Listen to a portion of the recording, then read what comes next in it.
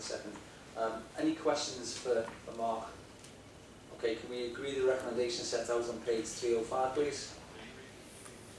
13 is a report that presents a number of requested changes to what we previously agreed, which is called City Centre Connectivity 1. Councillor Hackett, you're going to talk us through this report. Thanks, Chair. This is an important scheme for public and private transport, of course, around the city centre, with £38 million of SIF money already committed. Unfortunately, the worsening condition of the Churchill Way flyovers has put the project at risk.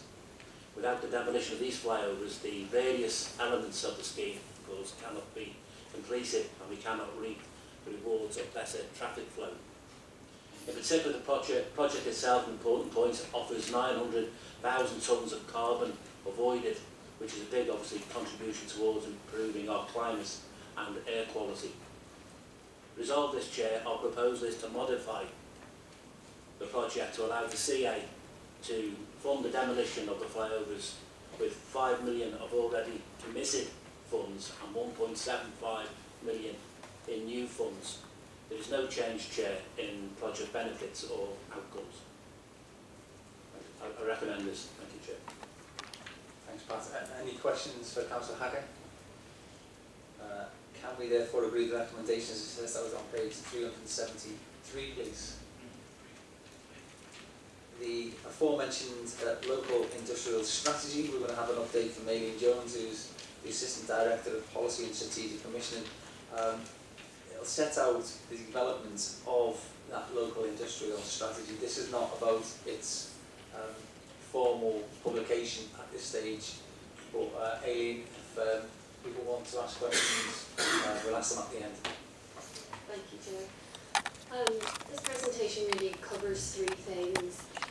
It provides an update on the consultation and engagement that we've done in the local industrial strategy, and from that consultation and engagement it just provides a quick overview of what matters to people in the city region and what businesses have told us matters to them. And thirdly, it starts to set out the emerging strategic priorities for the final local industrial strategy.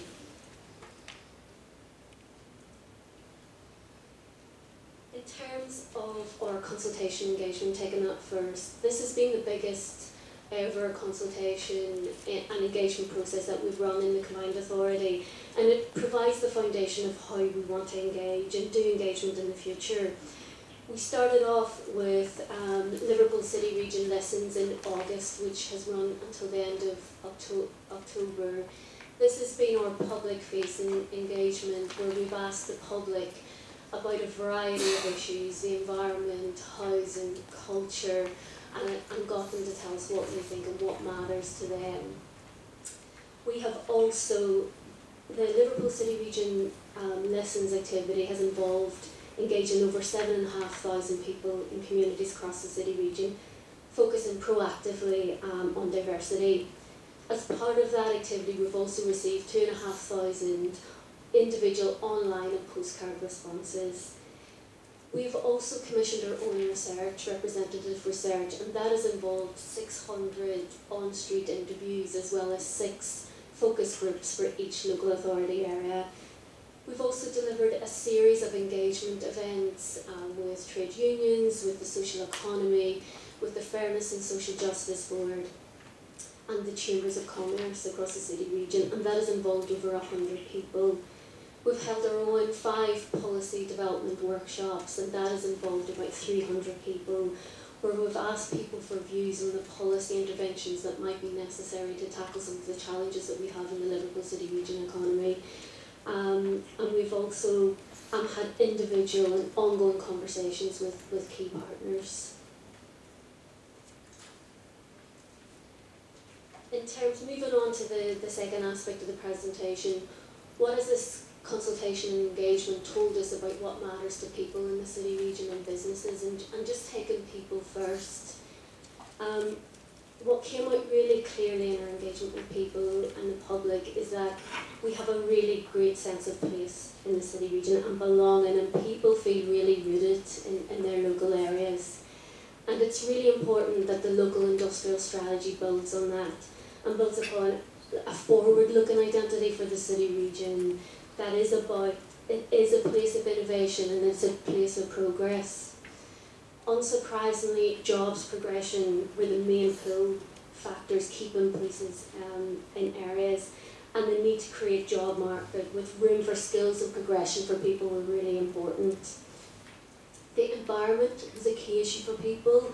The quality of their public realm is critical to people's communities and well-being. And they also flagged an issue that more could be done about improving energy efficiency. The really key priorities for people moving forward were the economy, jobs, and good quality housing, and those were the areas to be felt in most need of improvement. Just moving on to what mattered to businesses and the key messages that we took from that engagement. The skill gap remains a really key issue, and there's variable engagement between employers and the Liverpool City Region higher education base and colleges and schools. There's a potential for significant scaling up in our business and university engagement and innovation. We have amazing research strengths in the city region and amazing assets, but there's a need for these two to speak more together and to connect better, and there's huge potential to scale this activity up in the city region. There's a strong appetite from businesses to increase engagement with Liverpool City Region's research and development, and there's a significant opportunity here to develop the innovation ecosystem and open new markets. The barriers that businesses felt that are holding back their productivity are the quality of space, skills, as I've mentioned before, a big issue for businesses, transport, but also navigating the business support landscape. And then there are nationwide challenges, including access to finance and support for exporting and allowing our businesses to face international markets. And support for business needs to be focused and integrated. Just moving to the third section of the presentation, what is this, our strategic framework, what is this, all this feedback from the diverse stakeholders, so social economy, trade unions, businesses and people. What is that telling us about the region, what the emerging priorities should be in our final local industrial strategy? This is our strategic framework, and we really see 5 key priorities for us moving forward, and they're aligned with what the government have called the 5 foundations of productivity, so people, place, ideas, business environment and infrastructure. Just to talk you through the 5 priorities that fall under each of those. What we need in the city region is people with opportunity to turn their passion into prosperity. The people of the city region are our greatest asset. Their creativity, their ingenuity, their solidarity. This is we don't have an economy without the brilliance of the people of the city region. But not all people in the city region are able to fulfil their potential, and we have deep socio-economic polarisation, so we have a number of challenges, and we are starting to think through those policy development workshops how we tackle those issues. Secondly, we need revitalised and distinctive places. Strong places and strong communities are really important to our prosperity and people's well-being. And the Liverpool City region has a really distinctive sense of place. But we also have a number of significant challenges. We have a housing quality issue, a number of our town centres are in decline, and this has implications for how we are viewed and our reputation and image more broadly. Thirdly, we need a dynamic business space that creates opportunities. Businesses are a key driver of growth in the economy and job creation, but we don't have enough businesses in the city region. We have the lowest business density, the 38 labs in the country. We have too few businesses scaling up and growing, and we don't have enough businesses exporting. Fourthly, and I've touched on this already in terms of the collaboration that is needed between our universities and commercialising our research. We need collaboration that turns our research into reality. And as Mark has just touched on, how we can do that through the Manufacturing Technology Centre, that is really a great example of our local industrial strategy and practice. We have leading innovation assets here, and we have world-leading research, and they need to connect, and we need to fully use these assets. And fifthly, we need to connect all our communities and opportunities. And infrastructure is key to this. It's an important economic and social enabler. We have a number of key strengths in our transport infrastructure, but not all our communities are well connected to amenities and strategic employment centres. Digital connectivity is becoming increasingly important, and we have the right infrastructure here in the Liverpool City region to be at the forefront. But again, we have low levels of digital inclusion. These priorities are distinct to the Liverpool City region, and we must make sure that the way we communicate them back to our communities and our stakeholders and to government and investors is distinct too. We're using our creativity to bring our local industrial strategy to life in a way that does justice to the uniqueness of our place. Cutting across it, just at the bottom of this slide, we have our own three grand challenges.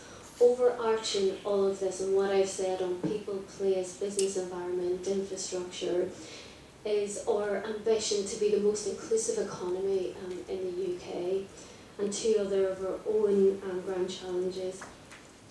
Obviously, we want to be at the forefront, given our innovation assets here in the city region, at the forefront of tech for good, using those innovation for good. And for example, we have real strength in health and life sciences, and how can we use that to tackle some of the deep-rooted poor health outcomes issues that we have in the city region. And obviously we want a carbon neutral, sustainable city region. Just finally, in terms of next steps, we are currently drafting the strategy. Our focus is on how we translate our evidence and all that we have done to gather views through our engagement and consultation into policy interventions. We will continue to engage with our stakeholders throughout the drafting process, and we will have a draft ready by the end of the year. Our ultimate deadline is that set by government, and we need to submit in early 2020, and we would really like to submit our local industrial strategy by the end of March 2020. And I will leave it there for any questions or comments. Any questions? Councillor Powell. Yes, Chair. I think the strategy is really coming on. But I'd just like to ask Danny, there's the climate change and the climate emergency agenda being effectively factored into the strategy. Alright, in short, very much so. I touched on the three grand challenges we have. We obviously know we have a Wirral ambition to be net zero carbon by 2040. It is very much forefront of our thought. It is a grand challenge that we have set ourselves. It aligns with the obviously the clean growth national grand challenge. But also it is a way of really drawing out the distinctiveness of the Liverpool City region.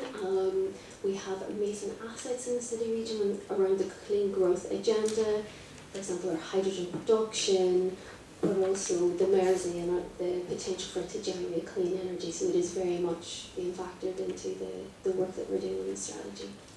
Thank you. Any other questions? Can I just ask, how will it be different to other economic strategies we've seen in the city region? Thank you. I think it's different in a number of ways. I think it's important to point out that we've set a different exam question this time around, as well as drawn out the distinctiveness of the city region, and that is really important to us. This has to speak to the national industrial strategy, so it needs to speak to the 5 foundations of productivity and also the national grand challenges where that is appropriate for the city region. So we have been set a different exam question. What I think is really different this time around about our local industrial strategy is how our ambition to be the most inclusive economy in the UK is really at the centre of what we're doing. It cuts across people, place, business environment, and we are thinking about our policy interventions in a much more inclusive way. So I think that is one of the distinguishing and differences in this strategy. I also think the approach has been different. As I said at the beginning, this is the most extensive consultation and engagement process that the Combined Authority has run to date. We've taken a very granular approach to our evidence base. I think we've been really clear about what we're good at and what we're not good at and what our challenges are. And I think government have stressed the importance of being really specific about what is distinctively your strengths, and I think our evidence base on the granular level that we've gone to, and that has allowed us to be much more targeted and focused. Thank you. Any other questions? I think just to add to what Eileen said, Kath, I think it's different to other economic strategies and approaches that we've had previously, in as much as we're not trying to claim that we're great at everything. We are specifically trying to deep root what we've found from our evidence base in this strategy. So it's only the stuff that we can actually evidence to London, to Westminster, that will be pushing forward. And hopefully people have teased out that some of those cross-cutting themes that have been throughout that presentation by Aileen reinforce the context to which today's agenda is being presented. If you have a look at some of the things that we've just agreed to fund, they fit very well, dovetail very nicely into what the overall strategic direction of the listed local industrial strategy is. Okay, any more questions? Can we therefore agree the recommendations as set out on page 389, please? 15 is our final report, which is an interim Liverpool City Region Air Quality Action Plan, which Liam is going to give us a presentation on for our delectation.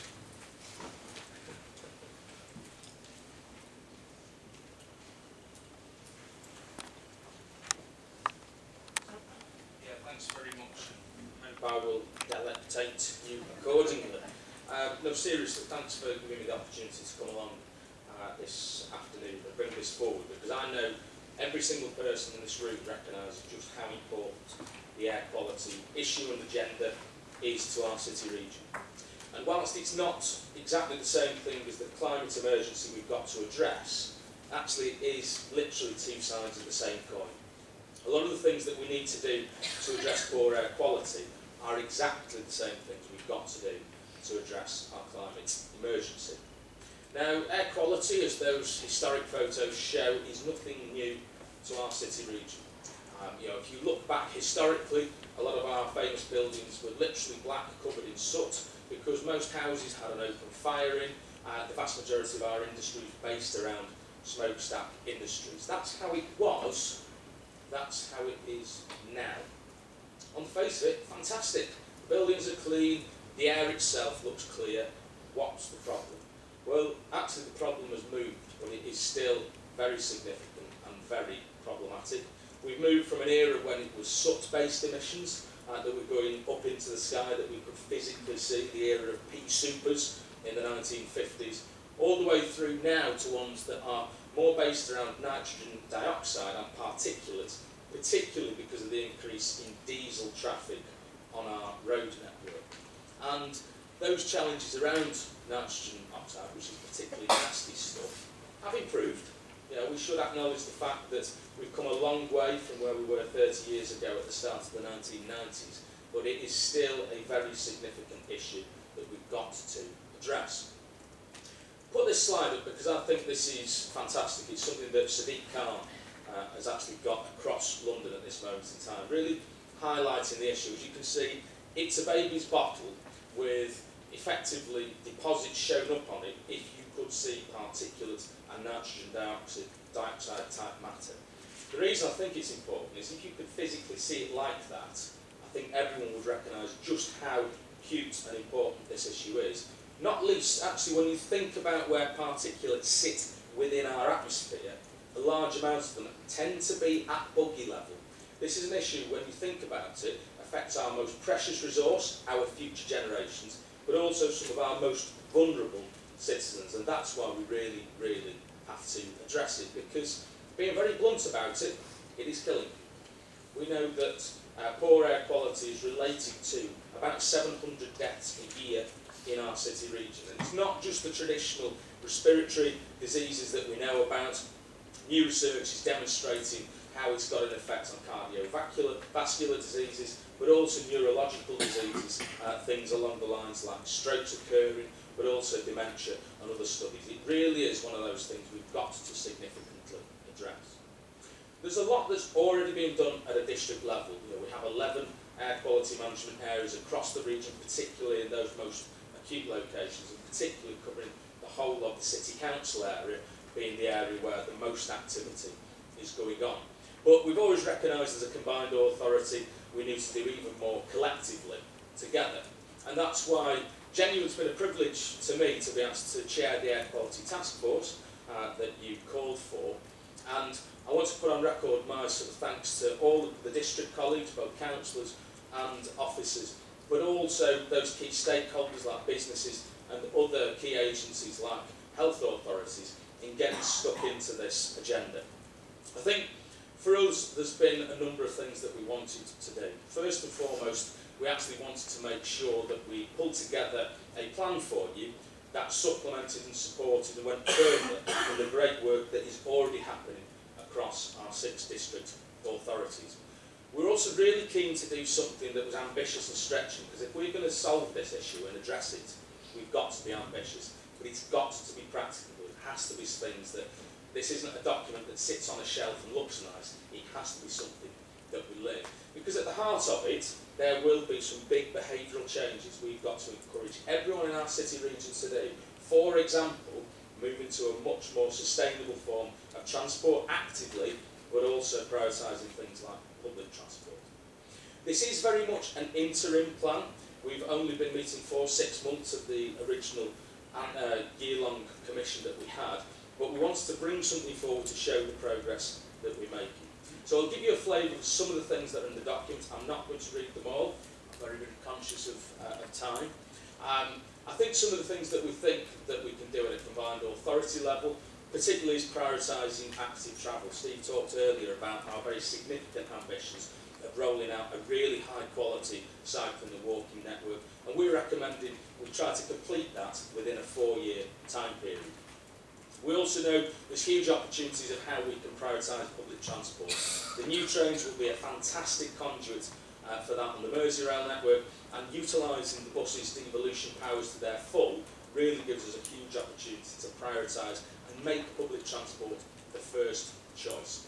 We also know there's ways in which we've got to clean up the whole fleet across the city region, be that buses, but also be that things like taxis, and looking at a scrappage scheme for taxis and other vehicles, but particularly looking at the freight sector as well. Things like light goods vehicles, there's a pilot we're looking at for electric vans with Highways England, for example. But we think there's also lots of ways we can be innovative with sort of last mile solutions and urban consolidation. How do we reduce the number of diesel vans and trucks on our road network?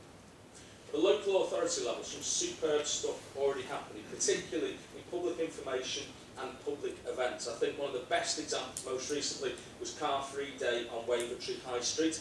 One of the things we're recommending is coordinating that activity and doing even more of it right across the city region to really bring this issue alive for residents.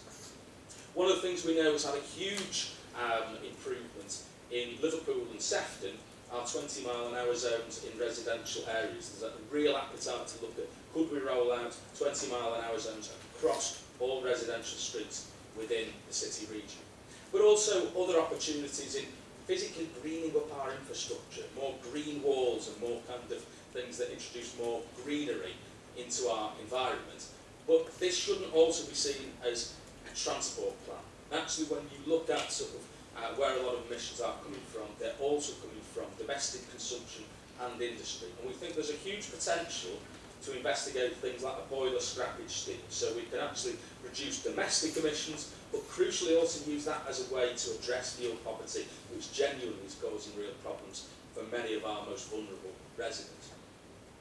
Obviously, this cannot be delivered by the public sector alone. That would not work. Everyone has got to have their role and play their part in this, and we recognise particularly the role of business.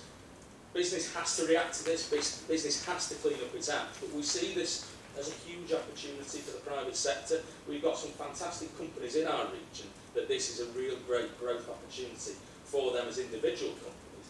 But for all other companies, actually there's huge opportunity, because to put it in very blunt layman's terms, if you reduce the amount of energy you use and thus the amount of emissions that you create, you will save money. There's a direct incentive towards your bottom line. We think there's huge potential of how we can partner that message with businesses.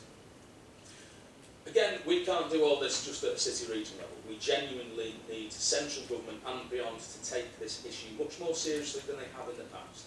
There are a number of kind of recommendations on specific things that we would like to look at with national agencies. One I will highlight is the potential to look at speed reductions on the motorway network that permeates the city region. They're doing that really well within Wales. Our good friends in the Welsh Government have reduced some of their speed limits down to 60 miles an hour because of air quality reasons, and that's had a very positive impact in the parts of Wales where they've done that. But crucially as well, if we're going to deliver this very significant change, it will take pounds, shillings and pence. And that is where we really need to call upon government to seriously come forward with a significant long-term funding package of how we're going to address a number of these measures. Finally, this is our interim report. This is to give us a flavour. I'm not coming forward on behalf of the task force that we've got all of the answers. We know we've got some good quick wins that we can push towards. We know we've got more work to do. I look forward to coming back within the next 6 months with something even more detailed that hopefully we can endorse and go forward. More than happy to take any questions. Questions, Gillian? First of all, congratulations, yourself and colleagues. I think this is an excellent report, and it's great to see this part of, towards the end of the year of the environment, to see this really strong plan coming forward. And I was amused or saddened to see the reference to smoking up there. And you remember we in the city region played a key role in helping push for the smoking ban nationally, and I hope we as a region can take an equally strong role in pushing really hard on this topic. And I think this is a great plan. I'm reading it through and seeing what you've said. This is still to be refined, and can we assume therefore that although it's a very full report with a lot of very solid recommendations, there might be even more that people think of or propose, and is there the opportunity to feed those in to the task force before the very final plan is produced? Is that right? Absolutely. We do not have a monopoly of wisdom on this issue, so all kind of contributions, thoughts, ideas and perspectives very, very, very welcome. So please bring those forward. Graham. Thank you, Chair. Quite a welcoming report, Liam. A lot of focus on Liverpool.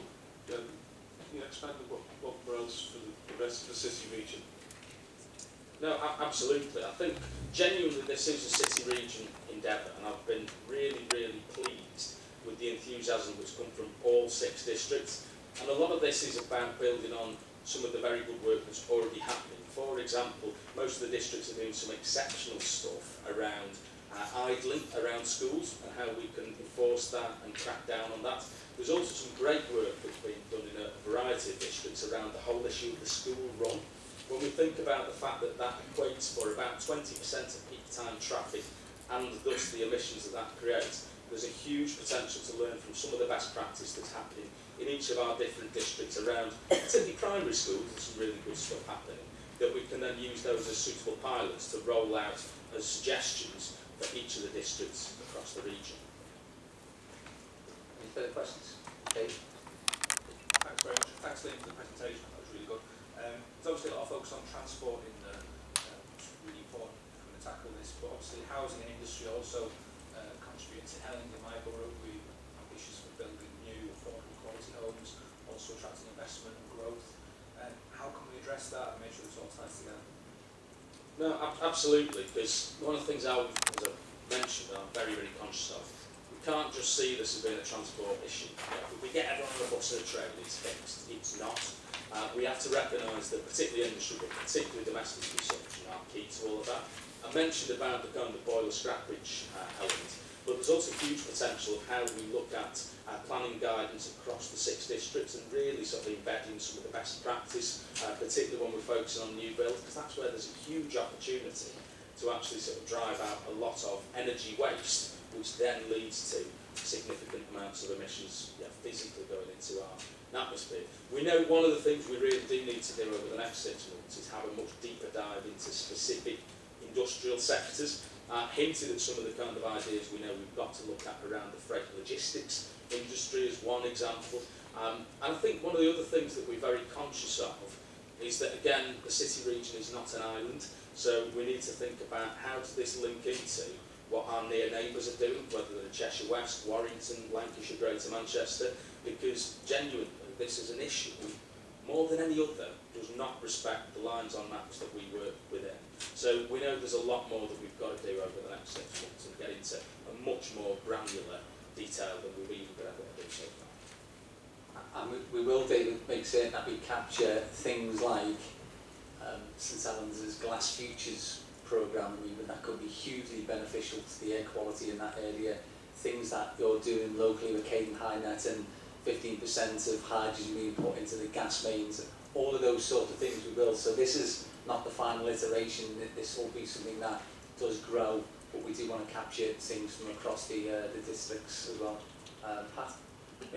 Just to say that we are doing things, of course, as we talked earlier, locally within our own local authorities, and but can I say that that's quite an inspiring presentation today, and there's a lot going on, and it's great to see there's a lot of ambition there as well.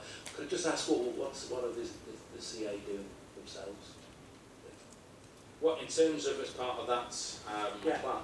Obviously the way that it breaks down is it's recommending a number of different actions for each of the different partners. So the CA, for example, there's a lot around how we can maximise the potential of public transport, you know, the devolved powers over buses, the brand new trains, things like the active travel agenda that I talked about beforehand.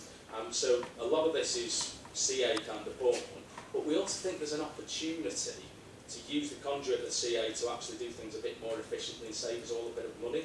So one of the things that we're suggesting is that the CA could, as part of some of the monitoring contracts we already do as a city region, procure a more detailed approach to air quality monitoring, so we can actually understand in much more detail actually what the air quality is like right across the piece, because there's some really good indications out there.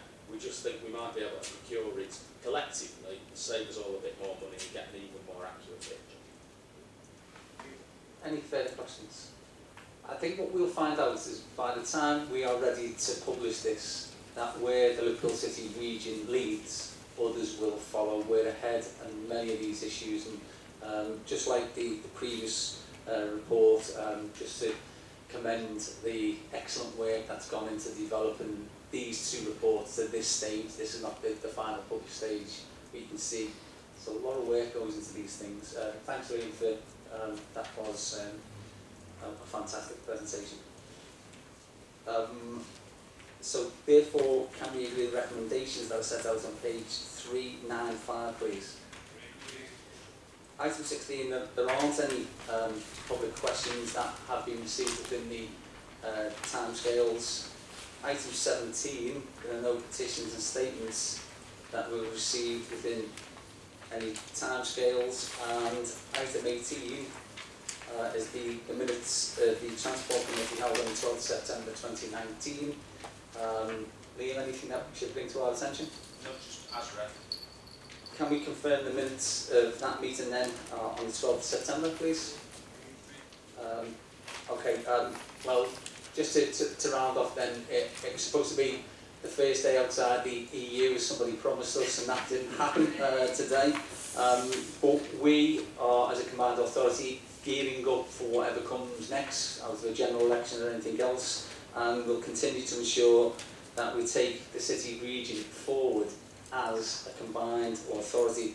And if you have a look afterwards, just reflect back on what we've done today, and you'll see that it's been another fantastic lesson for politicians in Whitehall and Westminster, that by working together, working in collaboration, you can achieve genuinely positive results for the many, not the few. With that said, the next meeting of the combined authority will take place on Friday the 6th December 2019 at 1 o'clock, and I declare the meeting closed.